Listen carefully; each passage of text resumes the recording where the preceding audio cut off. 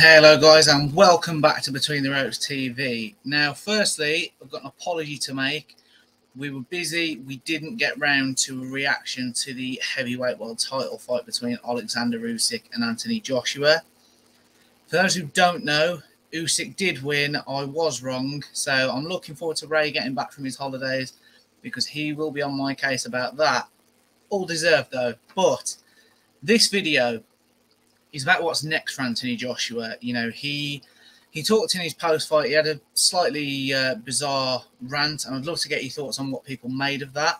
There's two sides to it, isn't it? It didn't look good, but then also the way he broke down in the post-fight press conference sort of suggests there may be a possible mental health issue there. And he's been under pressure for a lot of years, so I can see both schools of thought, but I'd love to get your guys' thoughts on that as well. What do you make of it? But regardless, he wants to continue his career. He's only 32. You know, why shouldn't he, in fairness to him? He's got his long-term deal with DAZN, and I think he's, probably going to be setting records for the best paid fighter without being world title fights, if the figures are to be believed. So where does he go? Who's the opponents that he can realistically look at? You know, DAZN are going to be one of making a splash with his first fight exclusively on their platform worldwide, particularly in the UK. And it's tough now because you've got to also have a longer term vision in mind. So the first option I'm thinking is Dillian Whyte. Now, as we all know, Dillian Whyte also coming off a massive world title fight loss to Tyson Fury back in April at Wembley Stadium. And again, there's no shame in either defeat. So we could be talking in 15 years about how Fury and Usyk are two of the best to ever do it. So there's certainly no shame in third and fourth or third and fifth, depending on your rankings, going at it. And it's a massive, massive fight. The first fight back in December 2015 was absolute fireworks. They don't like each other. There's that natural needle. And in reality, it's going to be both fighters' best paydays outside of Fury, Usyk, and possibly Wilder. So it would make sense. And I think rankings-wise, it certainly puts the winner back into contention for a world title fight if that's the route that they want to go. So the Dillian Whyte fight makes natural sense. Now, it's worth mentioning that Dillian Whyte is a free agent currently. He has always been on a fight-by-fight deal with Eddie Hearn Matchroom. When he was with Sky, then across to DAZN. Obviously, his last fight was on BT because of the purse bid situation. But there are rumours that Dillian Whyte's quite close to agreeing a WBA world regular title shot, whatever the hell they call that belt, against Daniel Dubois, and that's also a massive fight. And I'll be interested to see the figures involved because surely fighting Anthony Joshua is a bigger payday. However, depends how much you value that regular world title, doesn't it, if you're Dillian Whyte? So there's a fight to be made. That's option one for me, Joshua Whyte. Sells out the O2, possibly even a bigger venue. But that's one option. Option two for me would be the Andy Ruiz trilogy. Now, as we all know, in a couple of weeks, Andy Ruiz is facing Luis Ortiz. Now, we also remember the two fights that they had back in 2019, Ruiz and Joshua. And it's 1-1, isn't it? Obviously, very well documented. Ruiz won the first fight by a 7th round TKO.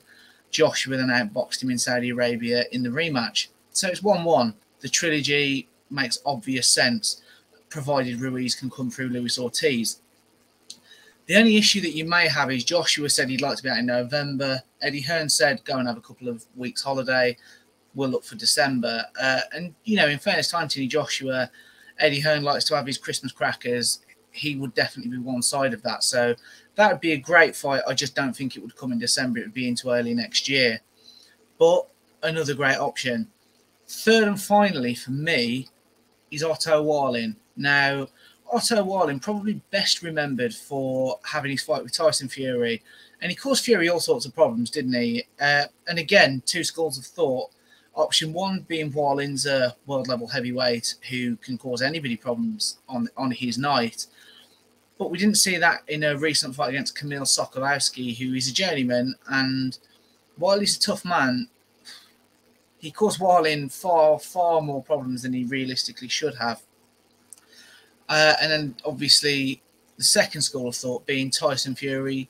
We've seen it in the past. He struggles to get up for a not big fight. So he'll rise to the occasion is a better way of saying that. But Otto Wallin, he carries name value. Potentially, if you're the zone and you've got to pay Anthony Joshua this reported 100 million fee, you're going to be wanting a cheaper opponent. Now, you're not going to get that with Andy Ruiz. He's had a taste of the riches at Madison Square Gardens and then again in Saudi. You're not going to get that with Dillian Whyte, but you might get it with Otto Wallin because Dimitri Salita, he's ex-pro, now promoter, has talked quite regularly about how Otto Wallin can't get an opportunity in the heavyweight division. People don't want to fight him, etc. Well, if Anthony Joshua did, if you're Otto Wallin, you're going to take the fight, aren't you? Because it puts you right out there. You're headlining in the UK. You'd probably take confidence from Joshua's post-fight antics and the fact that, you know, he's now lost 3 times as a pro. And although he's avenged the Ruiz, he's lost, rightly so, twice to Usyk, although the second fight was a much, much better performance. So you're going to take confidence from that. I think that's the key. So I can see why it would be attractive to Wallin, even on a smaller purse. And it's still a name value. If Joshua could fight Wallin and dispatch of him in much better fashion than Tyson Fury did, again, it throws him right back into contention for a potential world title fight. You know, I think we need to see ultimately, they're my top 3 options. Personally, as a fan, I'd like to see the Dillian Whyte fight.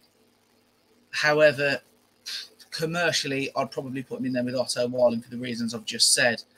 But let me know what you guys think in the comment section on an opponent and anyone else that you may like to see him in with. The key for me is activity. That's what Anthony Joshua needs. He's always been at his best when he's most active, when he's fighting 3 and 4 times a year. And Eddie Hearn's talking about that, in fairness. He said, you know, he'd like to see him out certainly again this year, December, 3 or 4 times next year. And now he's not like the ties of mandatories. He can have a bit more fun. And while I appreciate Matchroom putting that sort of spin on it to try and create buzz and interest, it's also quite true. So I'm excited to see what he can do. There's some great fights domestically for him that don't involve a belt, and there's some great fights worldwide. As always, guys, hit the like button, hit the subscribe button, and we'll see you on the next one.